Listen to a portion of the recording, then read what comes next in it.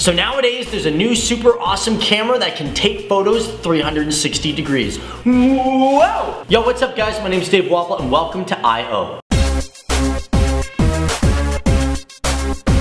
Okay, sons and lassies, get yourselves together. Why? Because we got a really cool new gadget to talk to you about. And it's the kind of gadget that you can spend all your awesome grandma Christmas money on. Because grandmas always give you good stuff.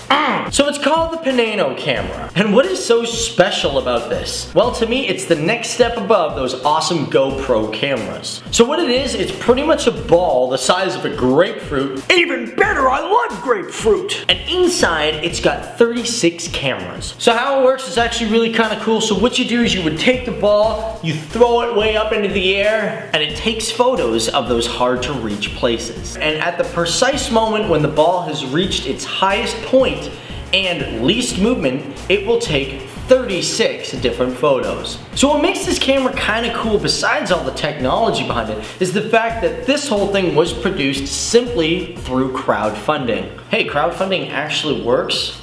Interesting.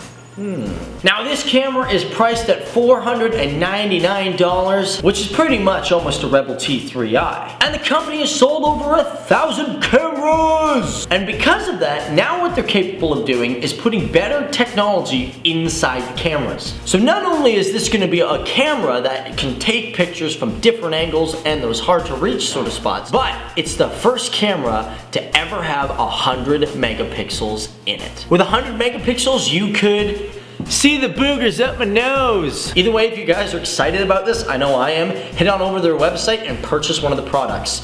No, this isn't product placement, I just think it's really cool that we talk about this. So if you do end up purchasing one, they're gonna be released by the third quarter of 2014. Either way guys, let me know. I love photography, and let me show you one of my favorite shots. Boom, this one. Let me know what you guys think. What is your favorite shot that you've ever seen taken by a camera? So thanks for watching guys, and remember, keep it real, keep it classy, keep it on the flip side out there in the real world. I'm Dave Waffle, and goodbye.